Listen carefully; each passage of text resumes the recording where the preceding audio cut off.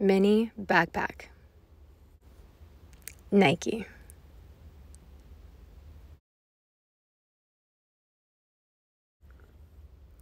Brittany doesn't have an image before God, so she has more than anyone who's a slave trade brand her age. Even if it's a celebrity, she has stem cell, holistic health, healing. Their kids don't have cavities when they're 40-year-olds with kids. Brittany's 35, but she could have a 20-year-old. And even though they had all their checks stolen, God provides a way to not plan, to live in the Spirit, to not meddle, and to ask God what God wants for them and know God is more powerful than the devil. So they have more. And they rejected the Satanism for being a pop star since the year 2000.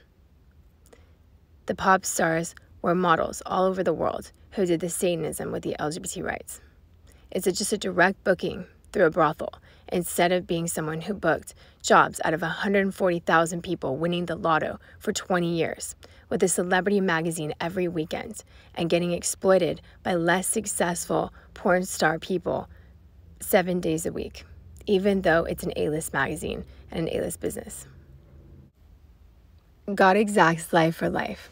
And so it's important to repent from any sin, if you do any sin, because party promoters were killed by transvestite murders, but so were 20-year-old innocent Christians commuting from 4 hours away who stayed with friends because it happened with their friend network when they didn't pay a charity to them and they had all their checks stolen or they're exploited entirely since the year 2007. And so they would have to pay entirely, and people's parents don't believe in God's calling for their life when it's actually paying and raising the charities, even out of Compton, for them to live in the city they're based out of and to pay entirely to get exploited by slave trade entirely. At every major business, hotels, they have ambassadors for every major business for Playboy. Everything you buy. But it's paid through the anti-slave trade top percentage who started the year 2000, who are bi-coastal, international, and then LA, New York based since 2007. So it's through Brittany for all the ones she worked with, 20-year models out of LA, New York, and other states and countries.